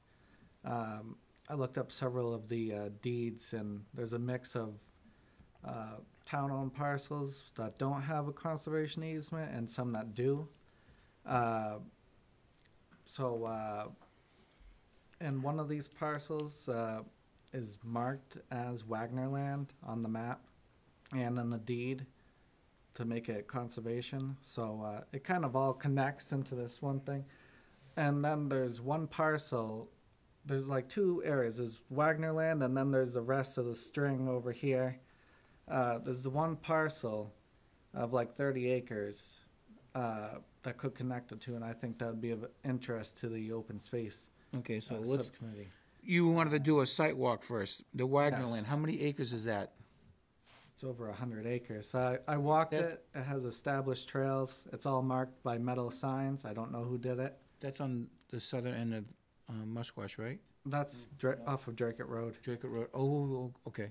And I walked it, and it took about an hour and a half to walk one way. So it's a pretty good size area. Okay. So when would you, let's make a date to do a site walk. We're getting into better weather. Easter's coming up in 2 weeks. So Easter weekend, I'm just gonna let you know I can't do it. You know, you guys can, So that leaves us with what, the 27th, the end of 27th, 28th, or maybe the weekend after. The 4th, I'm actually gone. And the 5th, I'm gone. Okay, so No, 20 fifth is not bad for me. That's Cinco de Mayo Day. So, you guys, so 27th or 5th, it sounds like. yeah, Do we have any? Both are good. Both are good. Anybody else? Both are good? No. The fifth No, the is fifth would good probably for me. work for me, but. Fifth. Fifth would be better for me. All right. that would be good for me. Fifth is a Sunday? Yeah, the 5th is a Sunday. Yeah. So 5th. The meeting location will be Chauffeur Circle. Chauffeur Circle? Schaefer? Schaefer, it's something. The parcel there is, it takes up half of the street. It's really nice drive. It's all forest. And it connects to the trails right there. So you can park right on the side of the road and walk right in. We want Okay. time? Yeah, exactly. I was just gonna get that time frame. 9, 10 o'clock? 10 o'clock Sunday? Is that good? I don't know, man. Doesn't matter. 9, I'm. 10 real- o'clock. 10 o'clock? 10 o'clock? 10 o'clock. All right, 10 so we're o'clock it looking at is. 10 o'clock, 10 a.m. 10 a.m. All right, We're in Schaefer Circle? I'll send out an email. Okay. Make sure to BCC everybody, please. Yeah. so just to let the public know that we're gonna do a site walk at Wagner Land on May 5th at 10 o'clock. And we will put that out to the website to let people know that there's a site walk going. And they're invited to come. All right, moving on to next thing, the Timber Forest update from Mr. Dickerson. Okay, so I got contacted by Mike Powers, who had come in from Bay State Forestry Service, and we made a motion back in November to allow him to perform the bid for the timber harvest, or the bid services. And he had gone out there after the snow started melting, said, now's a good time. I want to get this bid early because the project has more value earlier in the season than later in the season for a couple of reasons. So, without getting into that. So he wanted to make sure that he could move forward with doing the bid invite and a bid date, send the bid date, so he's done that. And I think he might even gone out on Friday. I don't remember exactly if it was Friday or not at the moment. So he may have already performed the bid invite, or bid walkthrough. It included a walkthrough. So anybody that was looking to bid could attend and walk through the property with him to ask questions and whatnot. Then the bidders have 2 weeks to send in their price. So, I believe the bid, the opening date would be for April 22nd, roughly, for the bids. And he asked us to see if we could make a decision via email to move forward with the award and start the project. At that point, I said, no, we probably can't, I even checked with Randy, and it was his opinion that, no, based on our new rules, we shouldn't entertain anything like that. It's probably gonna require a special meeting to be able to award the bid in late April or early May. They actually award the bid in late April so they can get started in early May prior to our next meeting. He didn't want to have to wait until May 13th. And this is all weather pending too, because if for some reason there's a flooding rainstorm, obviously he may award the project, but he wouldn't recommend starting the work until everything dries out. But the goal is to be able to, in regular conditions, actually have the work performed in May. So, because it only should take a couple of weeks to do, but yet, once he awards the project, so say, I'm gonna back up, just date-wise, so it was suggested that we have a special meeting on April 29th. What would we get out of having a special meeting on April 29th? That would allow him to award the bid, do the notice of intent, get the Timber Harvest Company set up as a vendor, do the abutter notification, and anything else that would be required to get and he would also walk the property with the selected company once again before any work would begin, just to make sure that they had a good game plan, and if it was too wet, but they could access, say, like the upper half of the site, then they would, he would limit it. He would limit the scope of work at that point in time. So the question is can we actually does everybody here think that's necessary to have a special meeting? Mike Powers would be present for that special meeting if we had any questions. If we didn't, and so. At this special meeting, we're just approving him to go along with the job from the quote.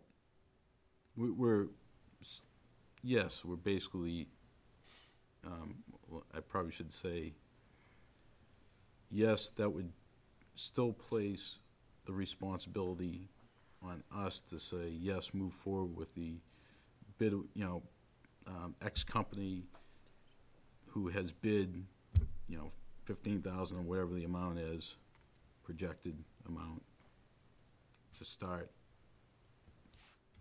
as soon as Mike Powers deems it's reasonable conditions to perform the work. Something of that nature. And it would probably just be like really, if no one had any questions, it would be a 5-minute meeting. Right. So I did think of actually hanging on for a sec, because I think there's a second option, potentially. The second option is to do a motion tonight so that he could simply move forward with the highest bidder. Mr. Collins. Are you done, Mr. Dickinson? I don't wanna. Let me just look down and see if I covered everything. I think I did. I don't see any problem with that. We hired Bay State Forestry to do a survey of the property. We already know we're gonna have the timber harvested. He gave us a quote in an earlier meeting with regards to the number of trees to be cut, the types, and all that. It's up to him to decide on which company is gonna pay the best amount. I don't see any problem with us making a motion tonight and allowing him to move forward with the job. That's what we hired him to do, or that's what we contracted him to do. Okay. I'm willing to we can make a motion on that. Yeah, to avoid a special meeting. Yeah, to avoid a Yeah. special meeting. That's- If we're all in agreement, I don't see a problem with it, I just wanted to be able to field it appropriately, since back in November, the motion was very limited just to the bid. We're getting things ironed out, that's what we're doing. Can you provide the motion, Mr. Dickinson? I'll be happy to second. Okay, so the motion would be to allow Mike Powers of Bay State Forestry Service to award the project to the highest bidder or the most appropriate company that he deemed applicable to perform the work, and to have him move forward with establishing the start date based on his normal practices, which would include the abutter notification I will second that motion. and any other, yeah. Maybe in his best professional judgment, and in his best professional judgment. Yeah, and I would include the abutter notification in Okay. there, just to make sure we get that done, because I'm not totally certain that he always does that. Okay. And Mr. Gagnon seconded it. Yes, sir. I open up for discussion. Any discussion?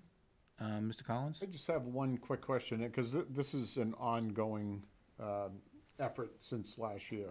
We started the site walks, did he finish the forestry plan for the Kimball Hill Town Forest? I don't, if I got it, I don't recall seeing a finished document. Yes, I believe he did. Mr. Dickerson, is this it? No, No, that was No, the that's- species and the types of trees that are gonna be that's the cut. bid That's the bid invite, for the trees and stuff. All right. so it's, but no, this was the actual management plan they did last All year. right, I believe you're correct, but I can't remember, I don't remember putting my hands on it. Did they? Yeah, he had Is like a that document- 25-page document with a bunch of graphics in it. Right. And I think he actually talked about it at the meeting too. I got that. Stand. Yeah, I remember that now. So, That thing was did- humongous. I was gonna did- print it did out you too. Need a copy of that? No, I don't remember seeing a physical copy of it, so. Yeah, I'm Should pretty have sure. one upstairs. Okay, Yeah, they have one upstairs. I'm pretty sure that got emailed to us. You know, I remember seeing that document. probably in an email, right? Yeah. All right, so, Ms. Parkhurst? Just a quick question. Did you say you have the date that he's going to do the walkthrough where if we want to go, we can join him? Or he will tell us I the can date? double check to see if that walkthrough is already done. I mean, it's really just for the bidders. If, I don't know, if somebody, you know, he wasn't opposed to having, like, Randy express some interest in going out there, so. I would be interested if he's going to do it again. Sure, I can double check to see what date that actually is. He did actually send a, did you print out his email? That's it, that- It his actually might email? be in there. Yeah, I just don't have, I couldn't pull the email up on my phone right now, and I didn't have a printout Hold of it. on. Give me 60 seconds.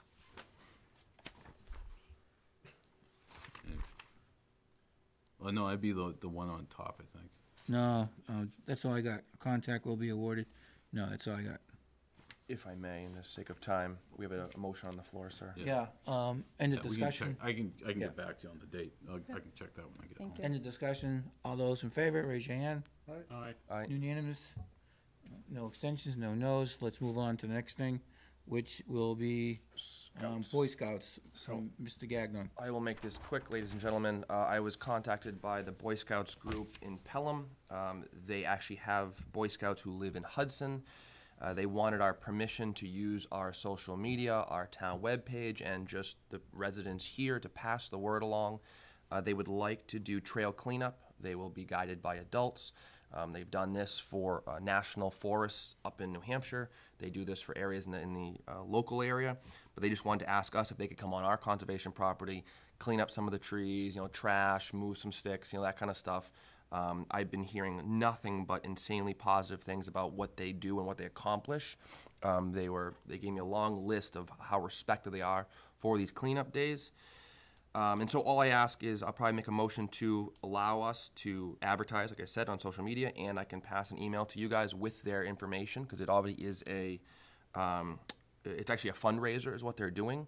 So if you wouldn't mind passing, if you felt comfortable, pass that information out to residents and family and friends to let them know what's happening. That's about it. For the people at home, if you're interested, this is Troop 610. They'd be doing work on May 4th and May 5th. They're expecting to have 300 plus man hours to be used between Pelham and Hudson.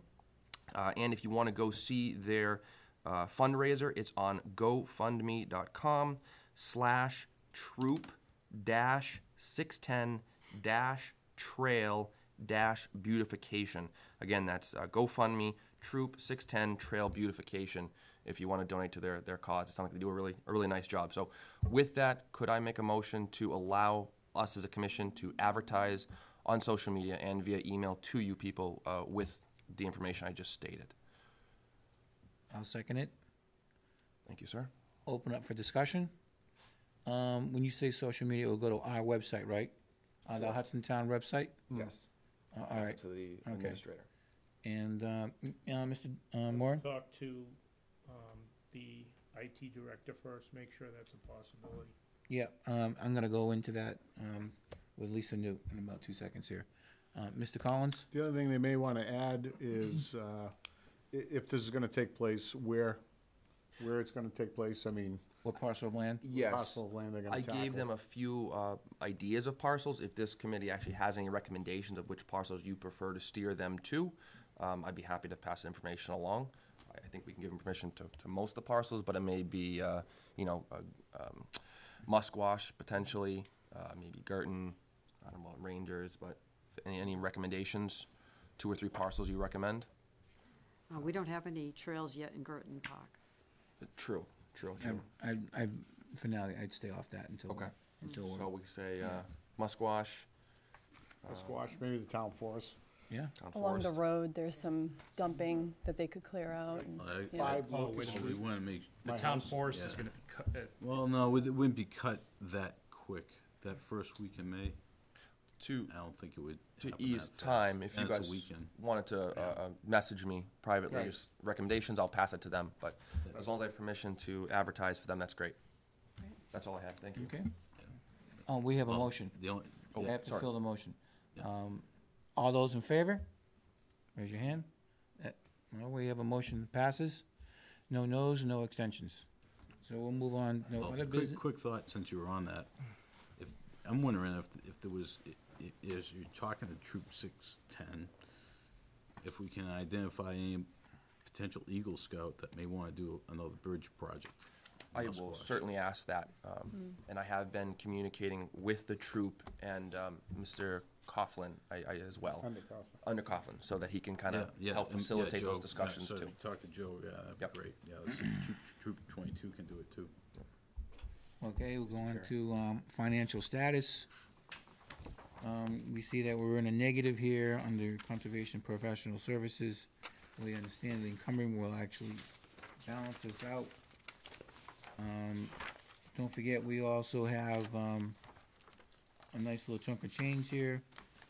I don't see March's numbers here, but we'll probably see them next month for the month of May. Currently in February, you have $1,617,269.15. I'm going to keep moving. Next is correspondence. So, what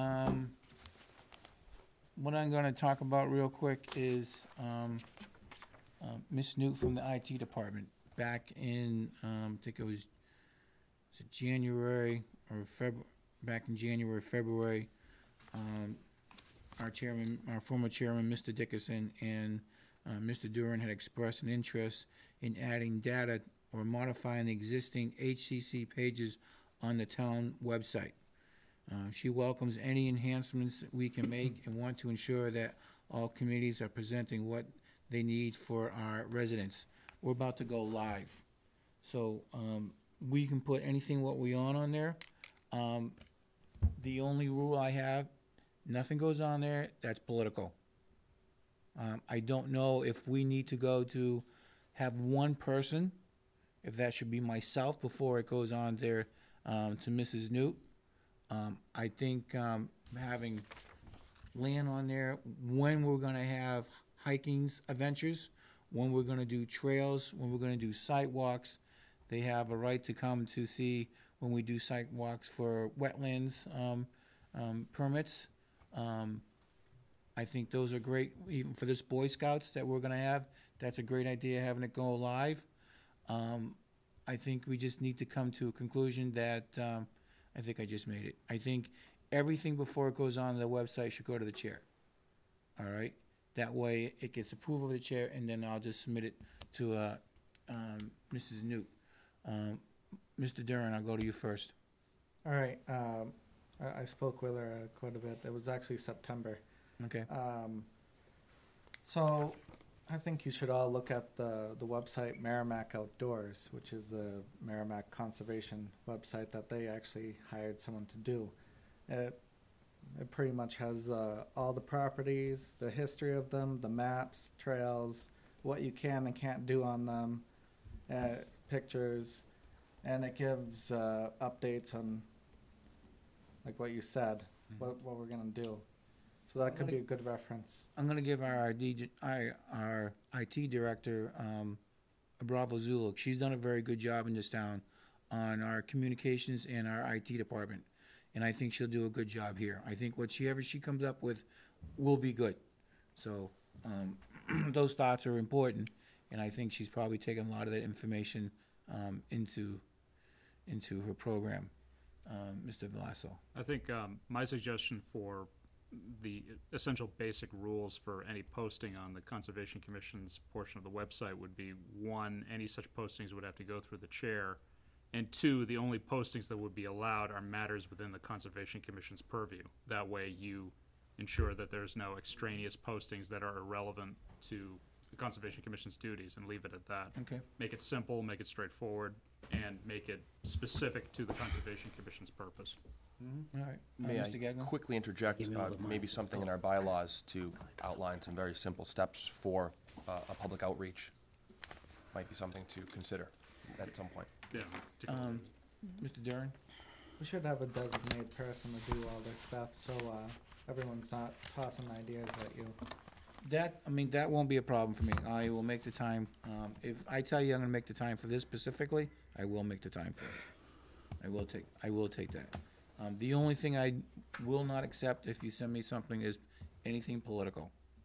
This is not a political committee, just to make that totally straight. Any other, let me see, hold on.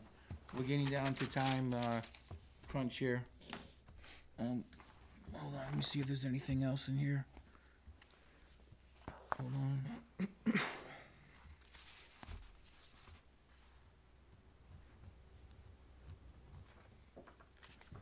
Nope, that's already in there. Okay. So, we are down to, we don't have any minutes, correspondence. Did that, commissioners' comments? We have 8 minutes, so you have to be brief, and I mean brief. Because we're still going into non-public after this. Mr. Collins? We do have approval minutes. We do have minutes to approve. But it wasn't put into our package for, They were? No. March 11th, 2019? yeah, there might have been in the packet, but they weren't put onto the agenda. Is it there? Yeah, it's there. Yeah, Doesn't say what, I have it, sure. well, it says, okay. It usually has a date, that's why, Right. and it doesn't have that on mine. I have a No, second There's no one. date on mine either, but there is minutes in the packet and we can approve them. Okay, I'd like to make a motion to approve the minutes if no one has any further issues or comments. Excuse me, it says it on the top, April 8th, the very first line. no, under the, column 6, where it says approval of minutes. Doesn't have a date for the approval of This is minutes the March Oh, 11th. on the okay. agenda, that's all. Right. I would like to just make one edit under Commissioner comments. Mr. Collins actually discussed the topic of Old Homes Days, not Chairman Brownrigg.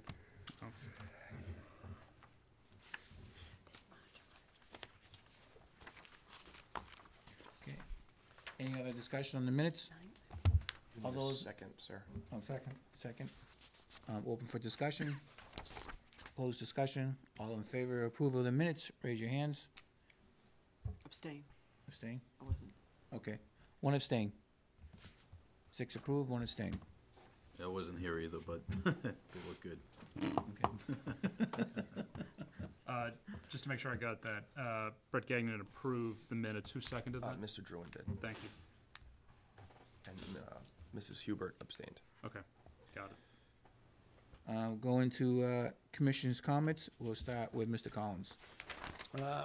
Well, real briefly, I did get an application in regards to Old Home Days. I still think it's a good idea for the commission to follow up. I'll just give you an indication. Nonprofits, it's $125 for the 4-day event. We get a tent, pop-up, whatever you want to call it, and we can show our wares, so to speak, to the general public. Trail maps, you know, things along that line. I can put that under for new business next month. We can Yeah, I'm discuss just, that. yeah, I'm just I think that's a good idea. giving you an idea. And second, I'd like to thank the Hudson Chamber of Commerce for including us in their annual directory. On page 25, they laid out some of the conservation land for public enjoyment with the addresses and the acreage size and all that. So I'd like to thank the Chamber of Commerce for including us in their annual directory this year. Excellent. Okay. Mr. Jordan, All right. make it short. I I don't have need a this list. whole Make it list. short. Make it short. All right. I think we should make it official. I would like to make a motion to endorse Jen for membership. No, No. no, we're not even gonna get that discussion. I would like to make a motion No. to endorse. No, we're not even gonna discuss that. Motion is not in Right. Commissioner Yeah, comments. we're not, yeah, it's not, you're part of your comments. Clarification. Political. All right, I'll continue with my other part. So while I was doing some researching, reading annual reports, I discovered that the Conservation Commission was established in 1971 by a town vote. And in 1978, which was 41 years ago, the Board of Selectmen at the time increased our number to 7.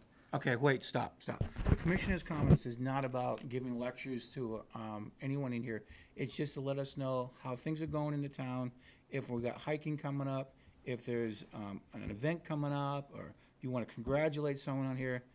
We're not going to get into that. So if you don't have something of value that has something going towards our trails or our open space land or congratulating someone, then if you don't, let's move on.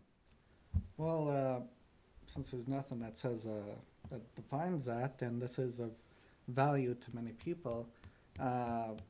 So, as I was saying, we have had 7 members. All right, I'm gonna cut you off. Forget it. I'm trying to be as fair as possible. So we're gonna move on. Mr. Dickerson? I was just gonna say that, we did have a, This has been in discussion. Presence. I don't wanna discuss it. It's not open for discussion. I'm letting you know that. Mr. Chairman. I'm not on that. Well, sir. Point of order, Right. okay? This is not under comments as he stated. We're going into non-public. If you have questions in non-public, we'll deal with them there. Okay. Well, this was just, all I was No, I'm doing. cutting off discussion. Oh, We're here, oh. you know, remember this. The comments, the commissioner's comments was I'm only trying to get, what? No, clarification. Go ahead. I wasn't talking about Mr. Druin's thing. I was just gonna make a quick statement Okay. that we had presence at the Old Home Days. That was it Okay. previously. That's it. That's a right. great idea. That's all I was trying to say. I think you took it, you gotta hear what I'm saying. All right. You didn't listen. I Thanks. apologize, Mr. Dickerson. Mr. Moving on, Veloso. Mr. Veloso. Trying to write down the bloody notes. We can come back to I it. mean, not, I have no comments, move on. All right, Mr. Gagnon? I do have some thoughts about things that were said previously that are very strong, so all I will say in respect to the chair is please attend tomorrow's Selectmen's meeting, April 9th. There will be some topics of discussion that should be reviewed and talked about. Ms. Parkhurst? So I just want to acknowledge for the public record that I have put in for the member position. I did so on February 19th. That was about 2 months ago, and there have been about 3 dates that have been deferred. The reason why I'm mentioning that for the commission is that I do hope that I have your support. I do hope that that the work I have done and the attendance I have had has earned your respect. I do believe that I will not have the opportunity to interview.